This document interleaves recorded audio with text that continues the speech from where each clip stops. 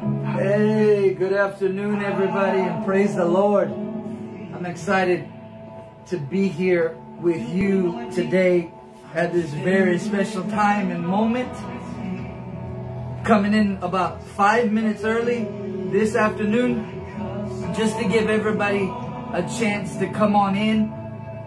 So we're gonna start at 3 o'clock. I just came in at 2:55, and we're gonna get started here in about 5 minutes. Enjoy some music. I've got a word for you. I can't wait to preach today.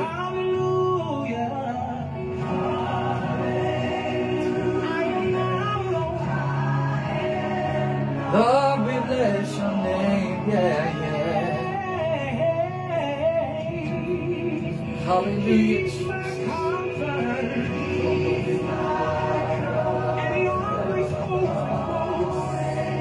Lord, I bless your name, Jesus. Somebody just shout Jesus right there. Whoa. He always guides me. Mountains and valleys. Hallelujah. Joy is refreshing. Lord, we bless. Restores my soul. Say this with confidence. Mercy and goodness. Mercy and goodness. Hallelujah, Jesus. Gives me assurance. Hallelujah. If you're just not coming on, I started 5 minutes early. I'm going to start at 3. I just wanted to give everybody a chance to come up. Hallelujah, Jesus. Hallelujah.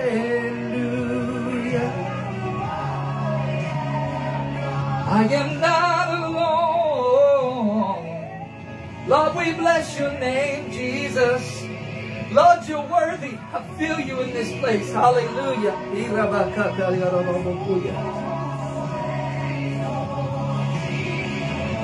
Lord, we bless your name. About 2 more minutes. 2 more minutes. Oh, hallelujah. I am not alone.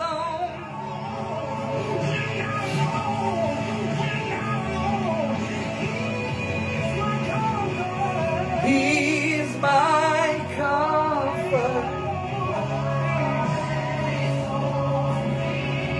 He always holds me close. Hallelujah, Jesus, we bless you. Your spirit is within, so I will walk in. Hallelujah. Praise the Lord, everybody. Welcome. I see you coming in. I just started a little bit early. We're going to go into the word of the Lord really soon. Give me about 2 more minutes and we're going to get started. I'm just giving everybody a chance to come on in. Hallelujah.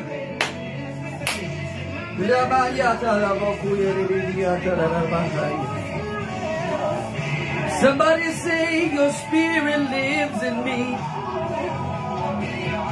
Hallelujah. My victory. Hallelujah, Jesus. Lord, you're worthy, Jesus.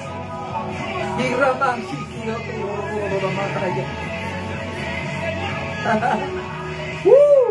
I feel you, Jesus. I feel you, Jesus.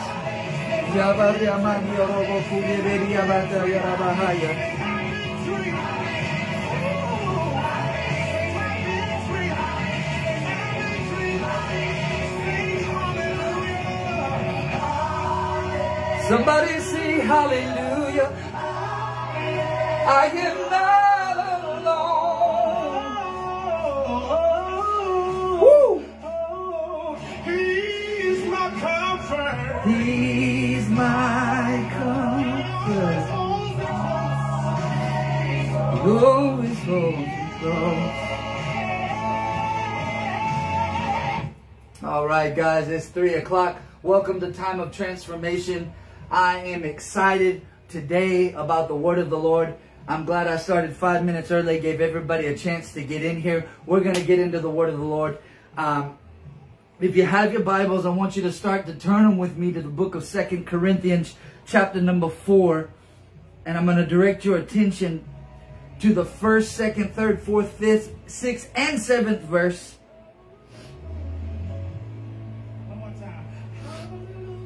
But before I do that, I want you to know, I talked about it earlier this week, and I'm going to quickly go through it. Time of Transformation is a ministry of Iglesia Trinidad. That's my church. That's my home church. We're under Pastors Ramon and Sohi Galvez. We're located at 11,602 Bobcat Road here in Houston, Texas. If you don't have a home church, if you don't have a place to go, the reason I'm doing this is I'm doing this out of my home, but the reason I'm doing this is to connect you with the local church. I want you to be connected with something greater than yourself, just like I was able to get connected with something greater than myself, and it got me into the presence of the Lord. So, Iglesia Trinidad, 11,602 Bobcat Road here in Houston, Texas. We have services on Friday night at 7:30 p.m., Sundays at 10 a.m. and 6 p.m., Wednesdays at 7:30. We have small groups, and then Saturdays at 7:30. I do Celebrate Recovery at our church. That's a drug and alcohol program for folks who are recovering from alcohol, drugs, and any kind of addiction issues. So, we want you to come. We want you to be blessed. I want you to tune in here every Sunday at 3 p.m. I'm bringing the Word. I'm excited about what God's doing. And I think, oh, and then one more thing. This coming weekend, our church is having, it's called the Fin de Semana con Dios, which means that's the weekend with God. And what that means is for the entire weekend, it's going to be like a lock-in. I don't know if when you were kids, you guys ever went to a lock-in, but it's going to be like a Holy Ghost lock-in. And they're going to lock into the church. They're going to have dramas. They're going to have preaching. And from Friday night on into Sunday morning, they're going to spend the whole weekend in the presence of the Lord. So if you have any questions, you can feel free to call me. The service times are there in the description. My phone number is in the description. If you need anything or have questions about the Fin de Semana con Dios, the weekend with God, I want you to get with me or get with my wife. DM me, DM her, whatever you've got to do. I want everybody to be a part of that. I went to the last one and my life was blessed extremely. I was extremely blessed for having been there and done that. Let's get into the Word of the Lord today. 2 Corinthians chapter number 4. And I'm going to read to you verses 1 through 7. I've got a powerful word today that the Lord has put in my spirit this week. And you know, I'm going to tell you this to be honest. Last week I planned to preach a sermon. And I didn't preach it because I preached what I preached last week. And then this week I planned to preach that sermon. And then God changed it again for me to preach this sermon. And I'm like, I don't know if I'm ever going to get to preach that other sermon, but it's whatever God wants. Amen. So 2 Corinthians chapter number 4. I'm going to direct your attention to the 1st through the 7th verse. The word of the Lord said in 2 Corinthians chapter number 4, starting at verse 1, it said, "Therefore, seeing we have this ministry, as we have received mercy, we faint not, but have renounced the hidden things of dishonesty, not walking in craftiness, nor handling the word of God deceitfully, but by manifestation of the truth, commending ourselves to every man's conscience in the sight of God. But if our gospel be hid, it is hid to them that are lost, in whom the God of this world hath blinded the minds of them." Somebody needs to know that the God of this world is the devil. "The God of this world hath blinded the minds of them which believe not, lest the light of the glorious gospel of Christ, who is the image of God, should shine unto them. Verse 5. For we preach not ourselves, but we preach Christ Jesus the Lord, and ourselves your servants for Jesus' sake. Verse 6. For God, who commanded the light to shine out of darkness, hath shined in our hearts to give the light of the knowledge of the glory of God in the face of Jesus Christ. I want you to pay attention right there to verse 6. It said to give the light of the knowledge of the glory of God in the face of Jesus Christ. So what that tells us is that there is something that God either has allowed you to know. He has put something in you for you to learn, to know. Maybe you already know it. If you don't know it, He wants you to know it. But there is a light that shines in the darkness. Woo, I feel the Holy Ghost. There is a light that shines in the darkness that it will, when it illuminates what it wants to illuminate, it will illuminate the knowledge of the Lord God Almighty. And we will begin to see what He has put in us and what He has made us to be. Now, verse 7. Let me take my text out of verse 7. Hallelujah. It said, but we have this treasure in earthen vessels, that the excellency of the power may be of God and not of us. Let me read that again. But we have this treasure in earthen vessels, that the excellency of the power may be of God and not of us. If you had a neighbor, I would tell you to look at your neighbor and say, neighbor, there's something in you. And even if you didn't realize it or not, there's something in you. And even if you didn't know it or not, God put something in you. There is a reason why you are here, and there is a purpose for your life. He has put this treasure in earthen vessels. Oh God, I need to pray and get to the title, because I'm going to get ahead of myself because I feel like preaching this afternoon. If I could, I want to preach to you from this topic. Now, keep in mind, it said we have this treasure in earthen vessels. Somebody look at your neighbor one more time and say, neighbor, it's in you. I want to preach to you on this subject, God's secret family recipe. God's secret family recipe. Would you pray with me?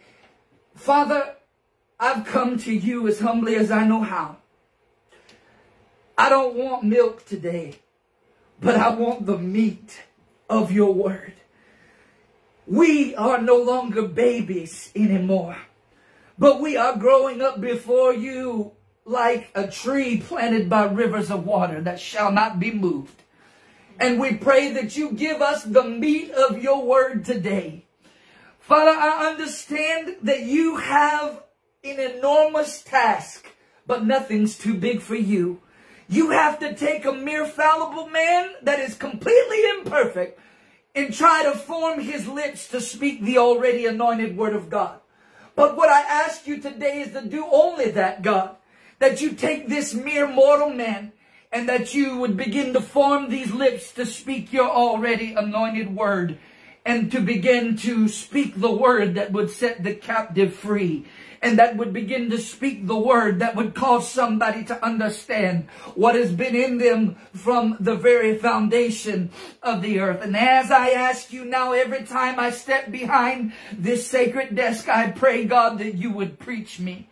Preach me, God, until somebody realizes that they are not alone. Preach me today, God, until somebody realizes that they are of value. Preach me today until somebody understands that you do not put people in this earth by accident or chance occurrence, but you do everything with a purpose and for a cause, and that we are only here to serve your purpose and your cause. And we pray, oh God, that you would speak, God, to us in a way that we could understand it, in a way that we could comprehend it, in a way that would change us in the name of Jesus. And we pray these things in your Son's holy name. And the church would say, amen. I'm going to preach this afternoon about God's secret family recipe. Since I have been old enough to remember, I can always remember the talk of folks throughout time discussing the way their family makes certain foods. If you can tell by looking at me, I like food. I like cake. I like food really. I like it a lot. So I think that's why God uses these type of illustrations, because it's real easy for me to understand. But I can always remember the talks of people throughout time discussing the way that their family makes certain foods. There have always been humorous debates about how one's family's recipe for a certain item is better than another recipe. Also, I can remember hearing people try another person's recipe for a certain food item. And when their taste buds were delighted in the flavor of that specific recipe, they would always ask, and I remember this very clearly, what do you put in this recipe? To which the chef may say, it's a secret family recipe. What was it that you put in that? Because it tasted differently than other times when I've tried this same dish. And then the chef would always say, it's a secret family recipe. I began to think lately that if we are created beings and God is indeed a creative God, that there had to be a recipe in us that brought us to life and that causes us to be who we are and ultimately what God has called us to be. The Bible said that He spoke the worlds into existence from absolutely nothing. He stood in darkness and He stood in nothing, and He called those things that weren't as though they were. And I've come to tell somebody this morning or this afternoon, whatever it is, that He has called you out of darkness into His marvelous light. He called you out of nothing into something. He called you out of obscurity into His marvelous light. And I began to think this week that if He made me and He called me, which I am completely aware that He did, that there had to be a recipe, a creative ingredient that He put in each and every one of us that caused us to become and be what He has called us to be. You see, there are so many people in this hour, in this day, who believe that their life is nothing and that they are nothing and they are not valuable and that nobody cares about them. But I've come to tell somebody today that God has a secret family recipe, and you, whether you realize it or not, are a part of His family. And before the foundation of the earth, before you were formed in your mother's womb, He made you, and He made you in His image the way that He wanted you to be. He put every ingredient in you. He put everything that He wanted you to be, how He wanted you to be, and He did it all at one time. And you are not a mistake. You are not an accident. You are the image of the living God spoken forth into existence by His all-powerful word. So the difference today in God and in people is that people write down recipes. You'll find that. My grandmother was very famous for that. She always had all of her recipes written down. But here's the difference in people and God. People write down recipes.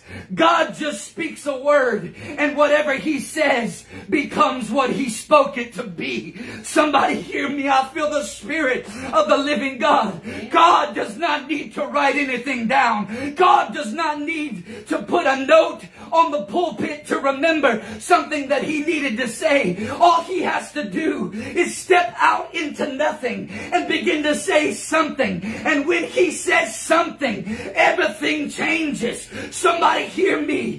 God reaches into nothing. God speaks into nothing. God takes nothing and He makes it something with just one word that proceeds out of His holy mouth. I feel the Holy Ghost even now.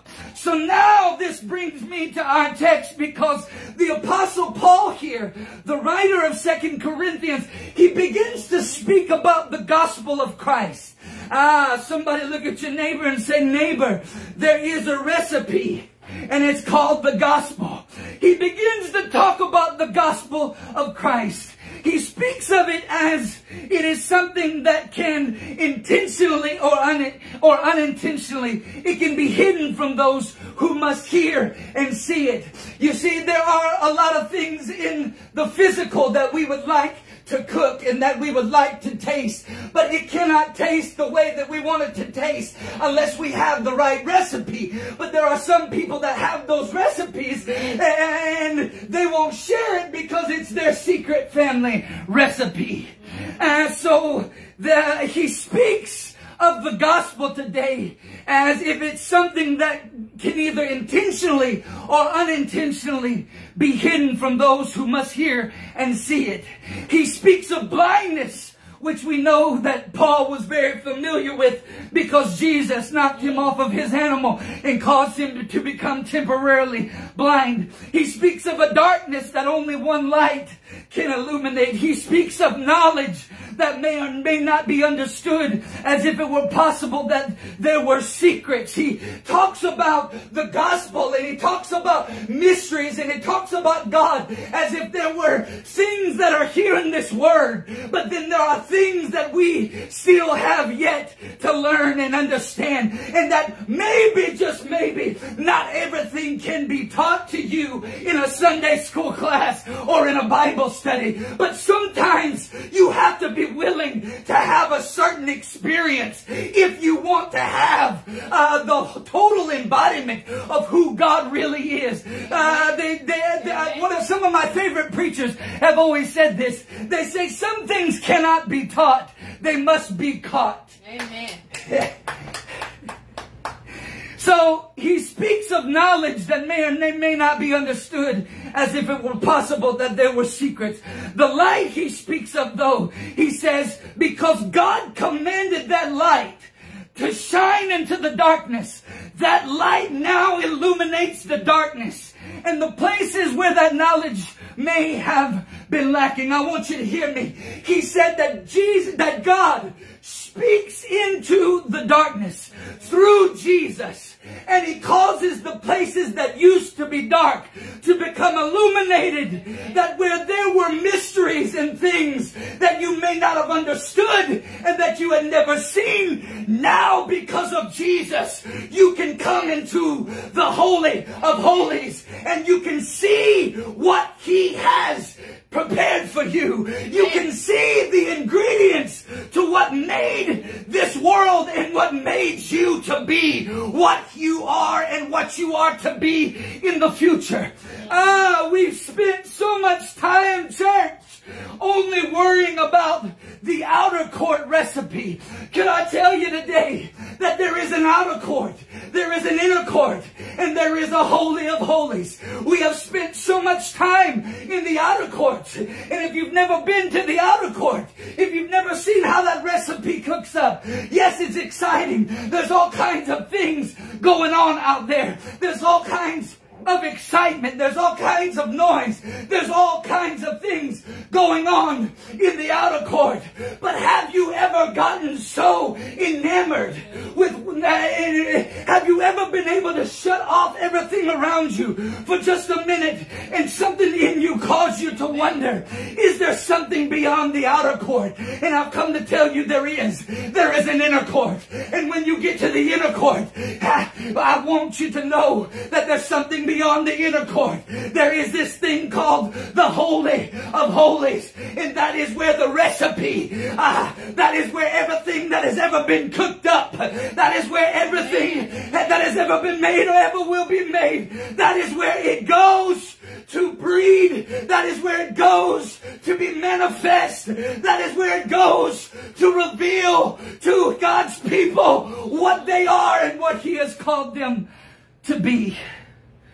So today, if there are areas that are lacking in your life, I've come to tell you, if there are darkness, if there are areas that are obscure, that God sent Jesus to this world. He robed Himself in flesh, and He became flesh so that that light could shine into darkness, and it would illuminate all the mysteries of the knowledge that we needed to know.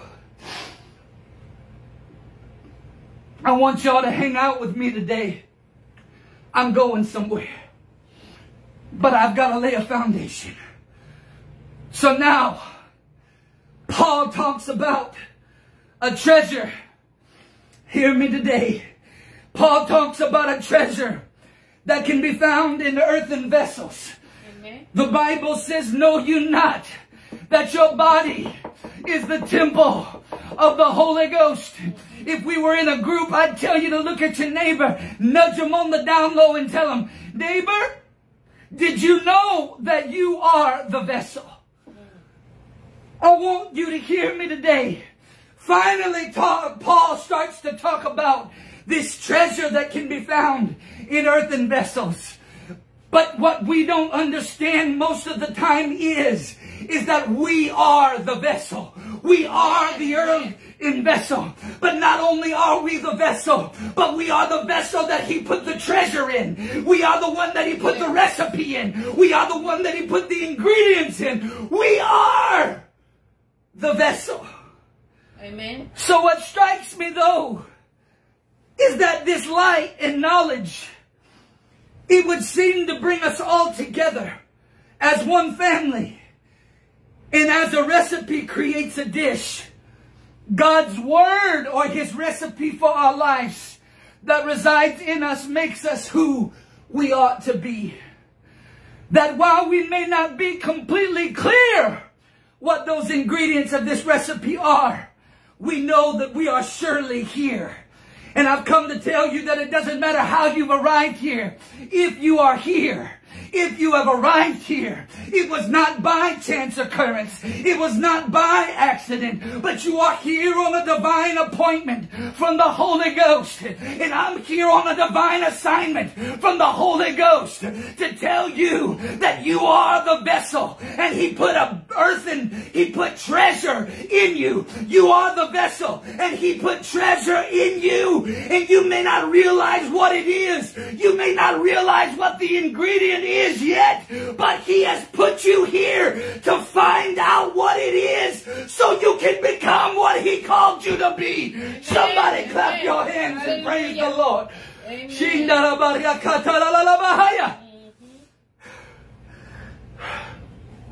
Say, Anthony, I'm not very clear about what the ingredients are. I'm not very clear about what it is that He put in me. I've come to tell somebody that you don't have to be clear about what the ingredients are as of yet. You don't have to know everything that there is to know.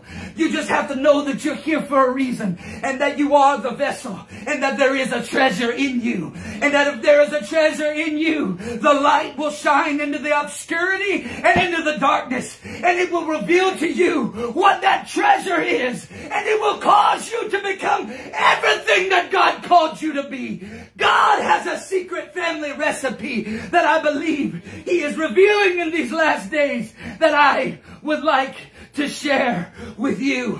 I've come today with the intensity and the desperation of a dying man to get somebody to understand that you are here for a purpose, that you are not an accident, that you were made in the image of God, that He made you for a purpose, that He had a recipe, a perfect recipe that He made, and He made you the way that He made you because you would serve a purpose. Yes.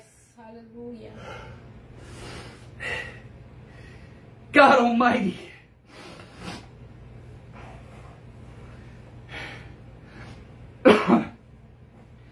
It was just recently that God revealed to me the truth of what holds everything together.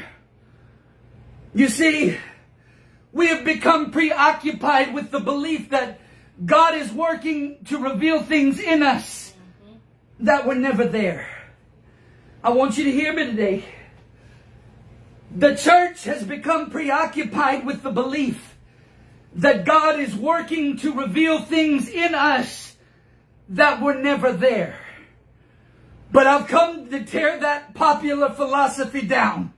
And I've come to tell somebody that God is not trying to reveal things in you that were never there.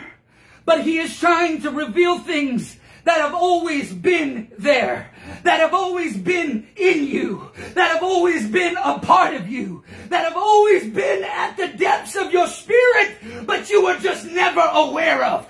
God has not brought you to this moment to reveal things to you that were never in you, but God has brought you to this moment to reveal things that He put inside you from the very foundation of the earth. Before you are a gleam in your daddy's eye, before your mom and dad ever went on their first date, He knew you. Before they ever loved each other, before they ever got married, He knew you. I want somebody to understand this today, that your mom and dad were a vehicle to get you into this world, but they were not completely necessary. Because somebody hear me.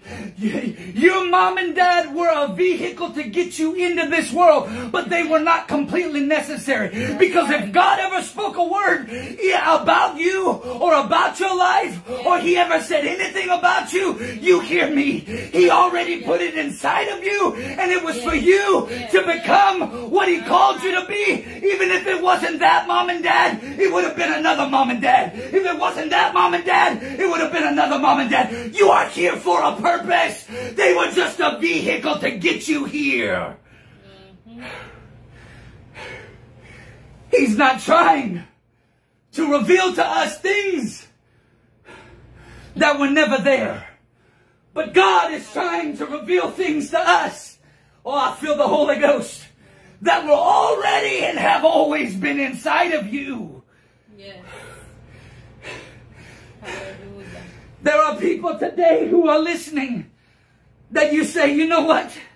I know I'm here, and I know that I've made it this far, but I just don't know what it was that held it together. I don't know what ingredient it was that got me here. I don't know what it was. And all my life now I've been seeking to find things that I never thought were there. But what God is trying to do is He's trying to get His people to not seek things that were never there, but He's trying to get you to seek things that were always there, that have always been inside of you. I've come to awaken a sleeping giant in you, that you would realize all the power, all the anointing, all the glory that's already inside of you, child of God. Hallelujah.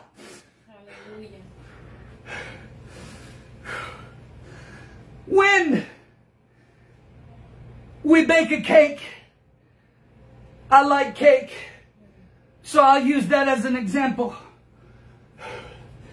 When we bake a cake, we put ingredients into that cake that once the cake is done baking, hear me, Once the cake is done baking, you cannot see those ingredients. But I've come to tell you today that if it were not for those ingredients, the cake would not be there. Hear me. Have you ever heard of something called an egg? Have you ever heard of something called oil? You put eggs and you put oil into a cake because it holds everything together. And then when the cake comes out of the oven, you can't see the eggs and you can't see the oil. But if you would not have put the eggs and you would not have put the oil, the cake wouldn't have held itself together. And I've come to tell somebody that there are things in you that now that you are a finished product, now that you have arrived at the place that you are, you don't see what it is that got you here. You don't understand how you got here. But what you do understand is I made it here somehow, some way. And I've come to tell you that there was some spiritual oil. The oil, the Holy Ghost, the anointing is what held you together. Even when you weren't living right. Even when you didn't give God what He was due. Even when you weren't worthy of the call. Even when you didn't do what He wanted you to do. He still held you together until you got it right. Woo! Hallelujah. Shikandayata. Woo! Glory. I feel the Holy Ghost. Woo! Atayamayata. Oh, God Almighty, I feel the Holy Ghost. Is there anybody that's ever been held together? I don't know about you, but when I look back over my life and I think things over, if it had not been for the Lord who was on my side, where would I be? He held it all together. Woo, God Almighty.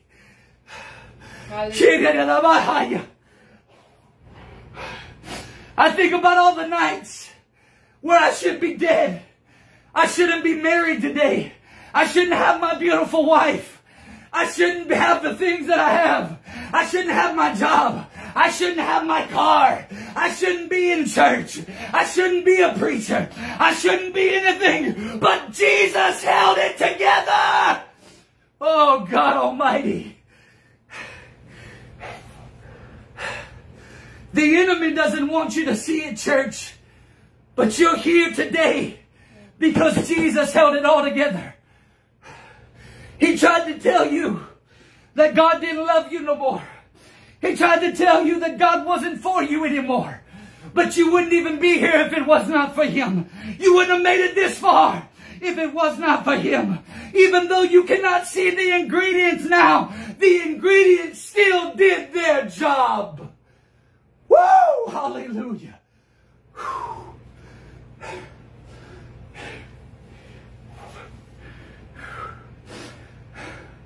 I don't know about anybody else, but I feel like preaching now. Glory to God. Amen.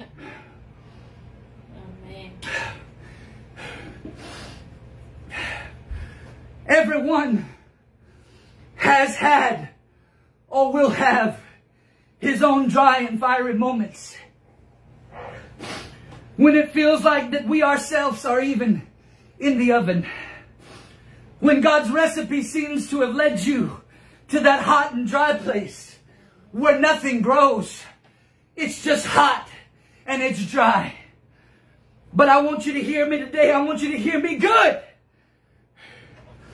Please be aware today that when you arrive at that place where you say it's hot, it's dry, and nothing's growing, I want you to understand this is something that everybody goes through. This is called your desert season. And I want you to hear me today. Do not despise it. Watch me. Hear me in the Holy Ghost. Jesus Himself was led away into the desert to fast and to pray. But He was also led there to be tempted. This was Jesus' desert moment. It will be how you confront your desert moment that will reveal what you are really made of. Hear me. It will be how will reveal what you are made of. Some of you don't realize it because you did not know that it was already in you. But I want you to hear me, that God has already equipped you to go through the desert. He's already equipped you for your temptation. He's already equipped you for your moment that you think you cannot handle. He's already equipped you with everything that you ever need to be what He's called you to be. Amen. I hope I'm helping somebody, because if I'm not helping anybody else, I'm helping myself. Good God Almighty. Matthew chapter number 4 verses 1 through 4 records this. Jesus' desert season and how He confronted the moment. Matthew chapter number 4 verses 1 through 4. Then was Jesus led up of the Spirit into the desert and the wilderness to be tempted of the devil. And when He had fasted for 40 days and 40 nights, He was afterward an hungered. What the old King James Version of the Bible meant was that after He fasted for 40 days, He was hungry. He was hungry for something that had been cooked. He was hungry for that old-fashioned recipe that only somebody that you know can cook the way that they cook it. He was hungry for something. And the Bible said that when the tempter came to Him, the devil said to Jesus, "If thou be the Son of God, command that these stones be made bread." I want you to hear me now. Watch. Watch how Jesus replies. And He answered and said, "It is written, man shall not live by bread alone, but by every word that proceeds out of the mouth of God." The Bible says that He was hungry, so His flesh was weak. But it is here where the Lord teaches us that even in those moments, it is possible that even if you're in the desert, you can learn and you can and will become what He has spoke you to be. If you realize that you should not live by bread alone, but we live by every word that proceeds out of the recipe or the mouth of God. We live by the word of God. We live and we move and we have our being in Him. We are the recipe that God spoke into existence, and we live by every word that proceeds out of His mouth. Somebody give God a praise in here. Woo! Hallelujah.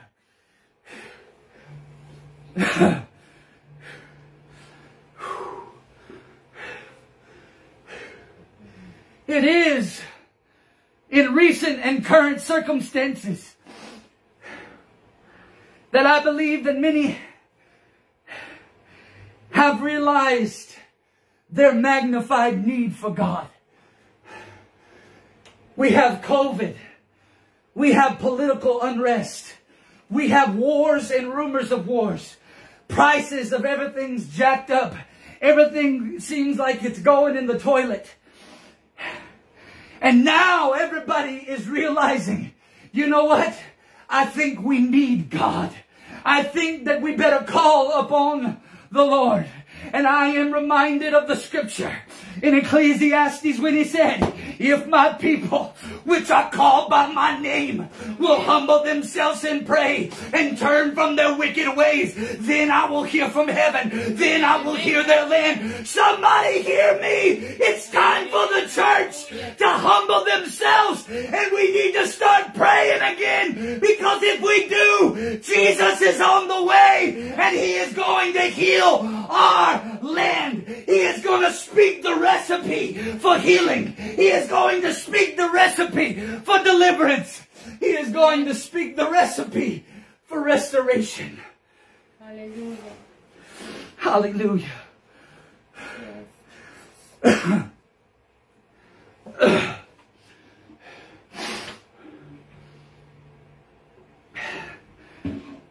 We have thought at times that if only we can make God bigger, then He can fix and heal my tribulation. If only I could make God bigger. If only I could magnify Him. Maybe He might fix our current situation. The Bible says in Psalm 34, verses 3 through 8, I want you to hear me. Oh, magnify. Let me say it again. Oh, magnify the Lord with me. And let us exalt His name together. I sought the Lord and He heard me and delivered me from all my fears. They looked unto Him and were lightened, and their faces were not ashamed. This poor man cried, and the Lord heard him and saved him out of all his troubles. The angel of the Lord encampeth round about them that fear Him, and delivereth him. Oh, taste and see that the Lord is good.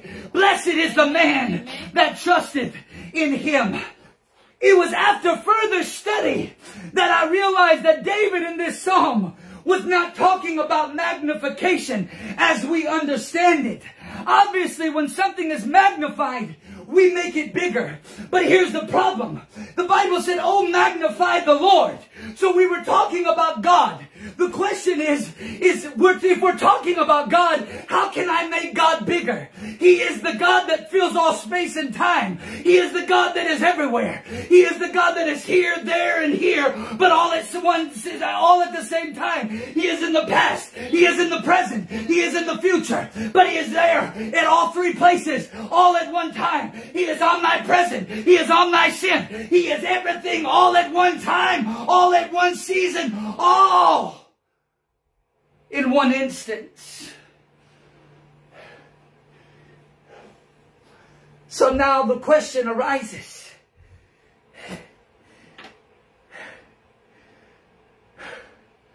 We need God to be bigger. But how can God be bigger? He's already the biggest God. He's already the greatest God. I'll take it a step further. There is no other God. Under Him, above Him, beside Him, beneath Him. He stands all by Himself. When people ask Him for a definition of who He is, He just says, I am that I am. He does not need to define Himself. He fills all space and time. He is everything all at one time. So you say, David said, oh, magnify the Lord with me. Let us exalt His name together. If God is already the biggest force in the universe, how is it that I can make Him bigger?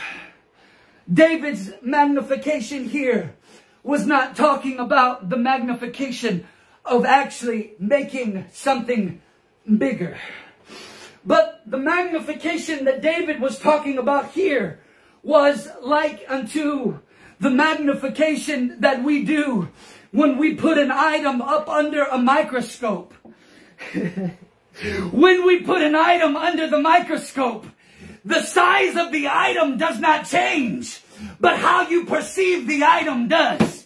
The size of the God does not change. But when your perception of Him changes, then He will move. The size of the God cannot be changed. But I've come to tell you that you can magnify Him. And the way that you magnify Him is allowing Him to transform your mind, that you could begin to perceive Him in a different light, in a different way. He is a great big God, and there is a little devil out there. He's bigger than all your problems. He's bigger than your past mistakes. He's bigger than all of your problems, your sickness, your disease, your infirmity. Oh, magnify the Lord with me. Change your perception and see Him differently.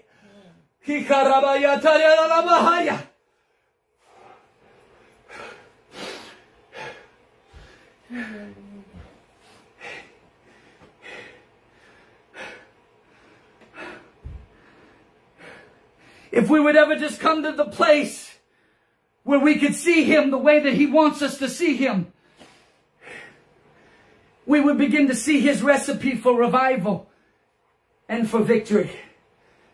God will change your perception to allow us to understand Him better, so you can see Him bigger and know what He has placed inside of you. When you change your perception, when you allow His Spirit to transform you, you will begin to see the recipe that He put together for your life. And He will begin to cause you to walk in the fruition and walk in the things that He had already spoken about you from the very foundation of the earth.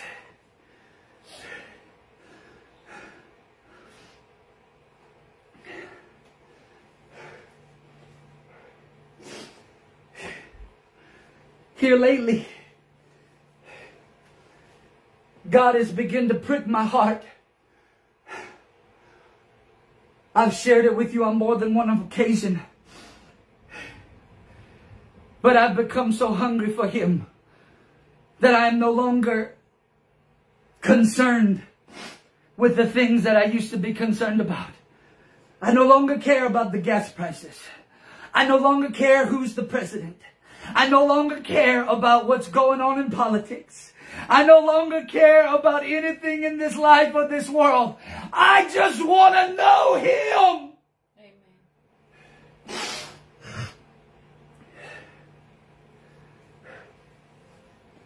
I believe God would have us to learn something about His family recipe.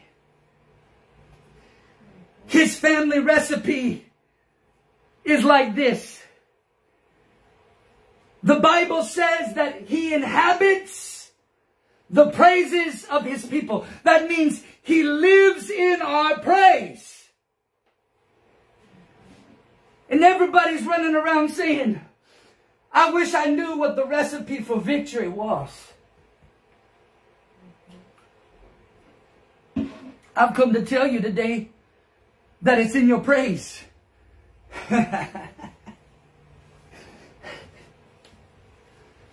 I've heard it said lately that the most important part of the service at church is the preaching. But I beg to differ. And that's not a very healthy thing for me to say because I'm a preacher. But I beg to differ. The most important part of the service is the praise and worship. You see, the preaching that we do is a secondary consequence to men sinning. So because men sinned, now we have to preach. It was the foolishness of preaching that God chose to confound the hearts of men. So now God commands us to preach. Amen. Because men sinned. Now watch me. I want you to hear this. I want you to hear this. Adam fell in the garden. He sinned. That's why we preach. Amen. But if Adam would have never fallen in the garden, God would have never commanded us to preach. But He still would have commanded us to worship. He would have never commanded us to preach, but He still would have commanded us to worship and to praise His holy name. And I've come to tell you that we have church all messed up. We come, and I hope my favorite preacher's preaching, and I hope they sing the songs that I want to hear, and I hope that they sing the songs that I like, and I hope, and I hope, and I hope But I've come to tell somebody, you don't go to church for you. You go to church for God. And as part of the secondary consequence, He blesses you. He loves you. He wraps you up in His arms. We don't go to church because we want to hear something interesting. We don't go to church to see what we want to see. We go to church because we lift our hands and we raise our voice and we say, God, what do you want to hear today? What do you want to do today? What do you want me to preach today? Do you want me to preach or do you want me just to worship? What do you want me to do today? I hear God calling His church back to the place where they would come into His house and say, God, I'm not here to be entertained. I'm not here for the praise team. I'm not here for the preacher. I'm here for you. But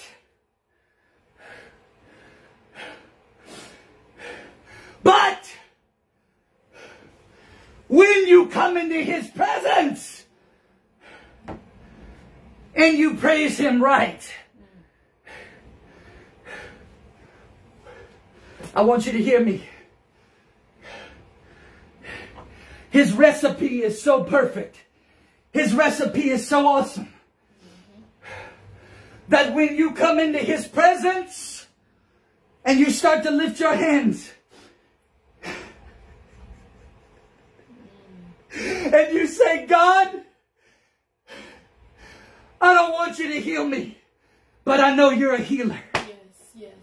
I don't want you to bless me, but I know you're a blesser. I don't want you to give me money, but I know you own a cattle on 1,000 hills. I don't want you to fix my marriage, but I know you can fix marriages. I'm not asking you to give my church revival, but I know you are the God of revival. What happens as a secondary consequence of our right praise and worship?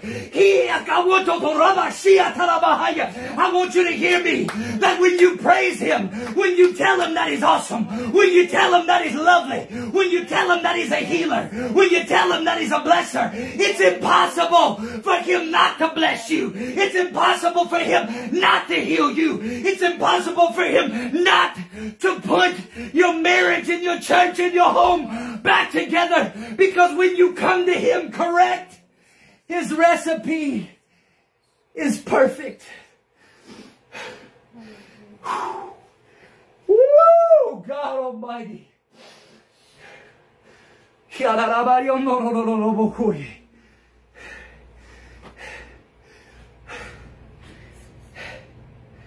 Is there anybody that's listening to me today that's hungry?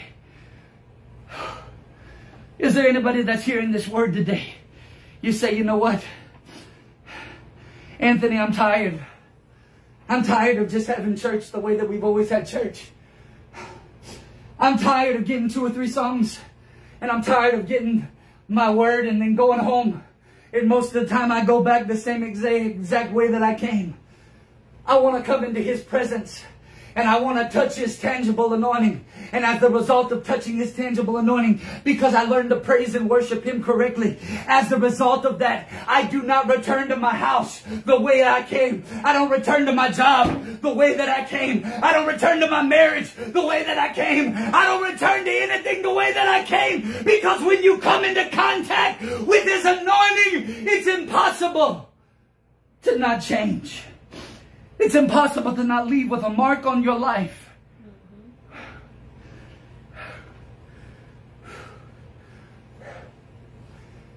I've got to wrap it up. But I want you to hear this.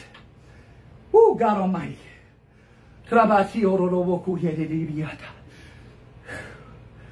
If we do not hear or learn anything else about God's secret family recipe, please let us learn this very last principle that I want to share. Hear me. God's ingredients are eternal and they are overriding.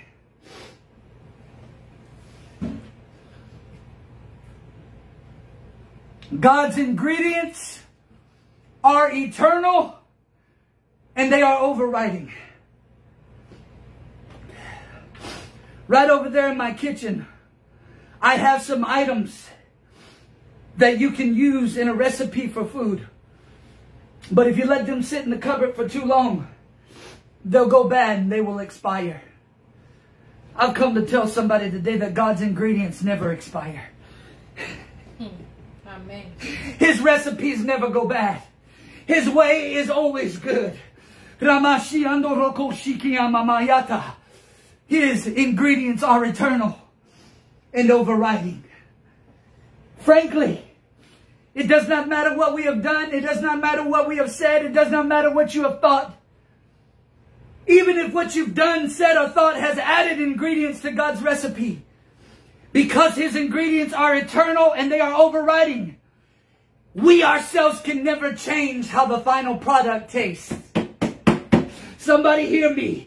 It doesn't matter what you've done. It doesn't matter how many people you've slept with. It doesn't matter how many drugs you've done. It doesn't matter the bottom of every bottle that you've ever been to. It doesn't matter where you've been, what you've done. There is nothing that you can ever do to change what God said about you. There is nothing that you can ever do to change His ingredients. There's nothing that you can ever do that can change how He feels about you. He loves you. Woo! God, He loves us. Amen. He does. He didn't have to love me, but He loves me. Woo! Nothing that I ever did, not one drug, not one alcohol, not one sexual partner, not one thing ever changed the way that He feels about me. The Bible says that the gifts and the callings of God are without repentance. You know what that means?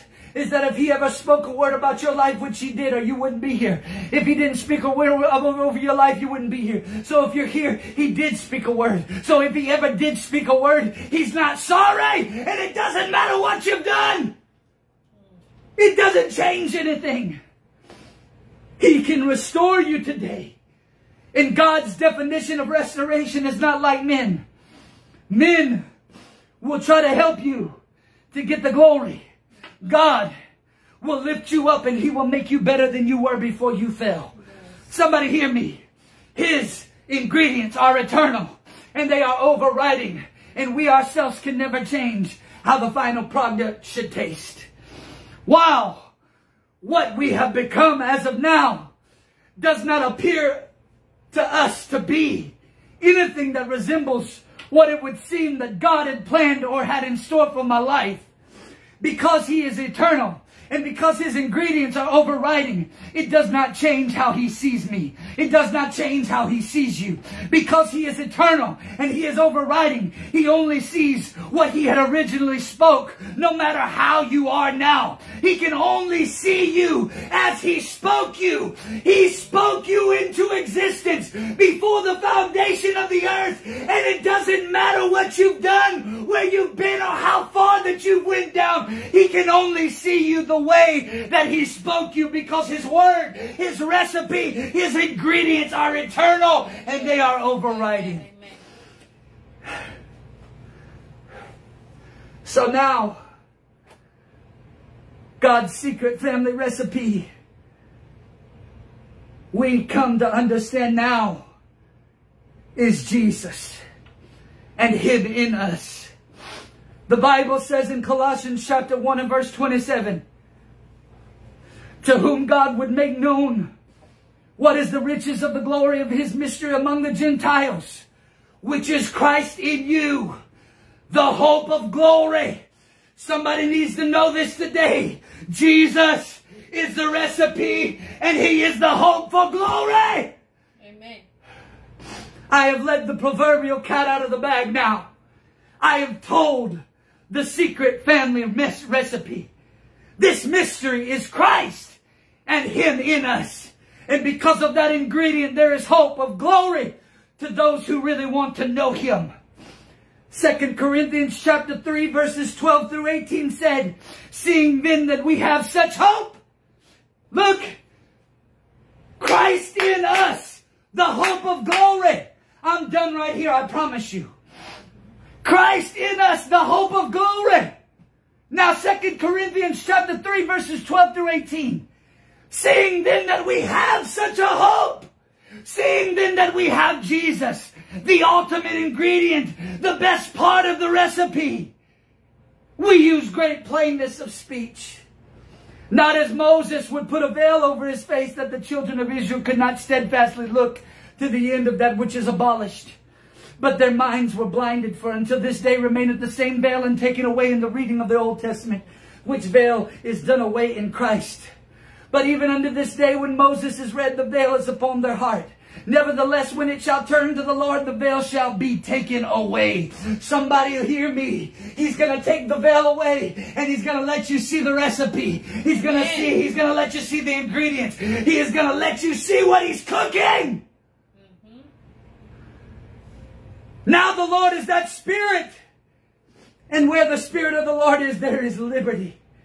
But we all with open face, beholding as in a glass the glory of the Lord, are changed into the same image from glory to glory, even as by the Spirit of the Lord. God's secret family recipe is present, and it is in you to change you. You may not see it clearly today, but you will understand it when the recipe has changed you from the inside out. When God removes the veil, when He opens the pages of His cookbook, and He says, this is the secret. This Jesus is the secret ingredient. He is the recipe to life. I'm finished. I went too long, as I always do. I'm sorry. I've become an anointing addict. Whenever the anointing is there, I can't stop. If there's anybody today that's here that you have a need, I want you to stretch your hands toward the camera. Stretch your hands toward me and we're going to pray. We're going to pray, God, that not because of what He does, but because of who He is, and because we have learned to love Him for who He is, that signs, miracles, and wonders would follow His word. Because we have prayed to Him and asked Him for the meat of His word and not the milk. He will come through and He will give us what we have need of, if we have approached His throne correctly. Stretch your hands forth and let's pray. Father, I bless You and I love You and I glorify You with everything that's in my heart, mind, and spirit.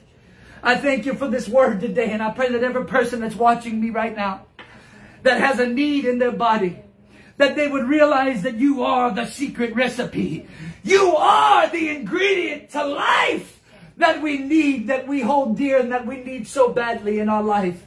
That we would realize that if we could just want You, God, as a secondary consequence to how badly we want You, we would get all the things that we need accomplished. God, I pray that we would begin to seek You with an open heart, and that we would seek You, God, with our whole minds and our whole bodies and our whole spirits. God, that we would not forsake one thing, but that we would give You everything that is due to Your name, because You are so worthy. I pray, God, that as a secondary consequence of the desperation and the passion that Your people feel today, that You would begin to send Your Spirit, send Your power, and send Your glory to them even now. Let signs, miracles, and wonders begin to occur right now. Financial situations are drying up in the name of Jesus. Sickness, disease, and infirmity are drying up in the name of Jesus. Problems, circumstances, and situations are drying up in the name of Jesus. God is healing marital situations. God is healing financial situations. God is taking care of everything that His faithful people need Him to take care of. If you only believe that He is the recipe, that He is the secret family ingredient. He is the ingredient that holds us all together. He's doing it even now. Somebody believe it. Believe it, believe it, believe it. Even now He's doing it.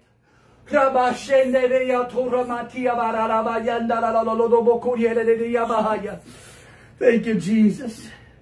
Oh God. If you have prayer requests, throw them in the comments. DM me. Send me send me a text message. There are miracles happening right now. I want you to hear this. There are miracles happening right now, not because of me, but because of obedience. God is using this ministry. God is using other ministries. He is releasing the anointing into the atmosphere and into the lives of His people even now. In the name of Jesus. Oh God, if you have those needs, send them in the comments. Send them in my DMs. Text me. We're praying for you every Saturday. I see you. I see you.